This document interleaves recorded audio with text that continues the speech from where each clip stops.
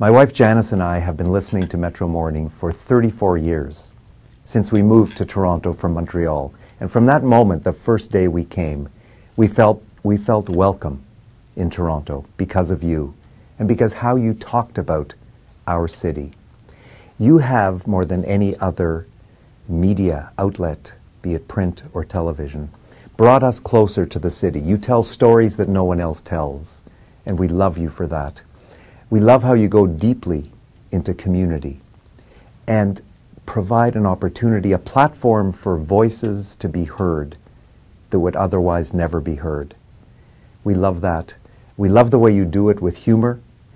We love the family atmosphere. You bring us into your family, and through that we become part of the family of all of Toronto. And for that, we are grateful and we thank you.